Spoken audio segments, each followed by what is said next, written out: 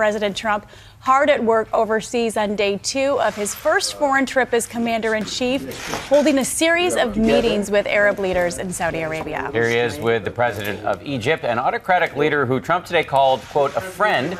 He was also overheard complimenting his shoes. The warm vibes did not stop there. The president also dancing with his Saudi host, sword in hand. President Trump conducting some business as well while he's there, signing a $110 billion arms deal with the Saudis. Trump touting the investment in American businesses and jobs. And later this morning, the main event, the president will deliver a highly anticipated speech on confronting terrorism. But there are clouds hanging over this trip. Just hours ago, the North Koreans conducting another missile launch. And, of course, here at home, the ongoing questions about the federal investigation into possible collusion between the Trump campaign and the Russians. We do have team coverage this morning. John Carl and George Stephanopoulos are standing by, but we're going to start with ABC's Cecilia Vega, who's in Riyadh. Good morning to you, Cecilia. Paula, good morning. The big question right now here in the birthplace of Islam, will the president use a phrase that he repeated time and time again on the campaign trail, radical Islamic terrorism? But right now, aides tell us this speech that he will deliver later this morning is expected to take a different tone than we had heard from him in the past, a much softer one, spelling out extremism in the terms of good versus evil. This morning, President Trump speaking directly to the Muslim world, hoping to find common ground. Every time a terrorist murders an innocent person and falsely invokes the name of God, it should be an insult to every person of faith. With leaders of 54 Muslim countries in attendance, the president focused on stamping out extremism, sounding nothing like candidate Trump. I think Islam hates us.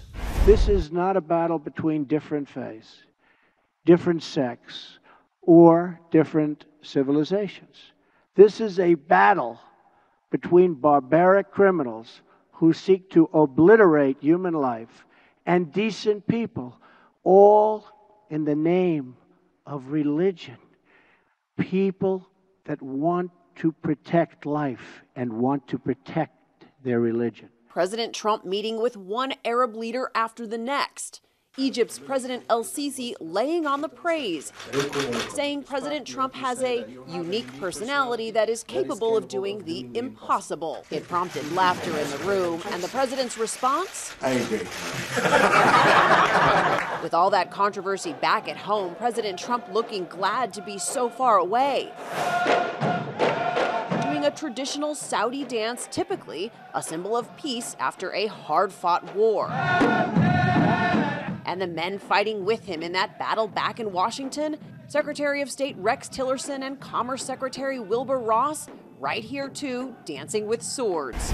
A packed agenda, but not receiving much attention here, human rights. As a woman here in Saudi Arabia, I wouldn't even be allowed to go into this door at a McDonald's. I would have to go through this side that says family section, completely segregated. There is a wall here that keeps the women separate from the men. While the president was in town, country star Toby Keith holding a free concert here, American flags lining the stage. In the audience, men only, women not allowed. Social media. Now, human rights groups rank Saudi Arabia among the 10 least free countries in the world. Women here are denied such basic rights as driving a car. While the Trump White House says that it does not want to lecture countries about human rights, Ivanka Trump is here today, guys, attending a forum on women's issues. She said that while there has been progress in this country, there is still much work to be done. Dan and Paula. Cecilia, thank you. Cecilia Vega leading us off this morning.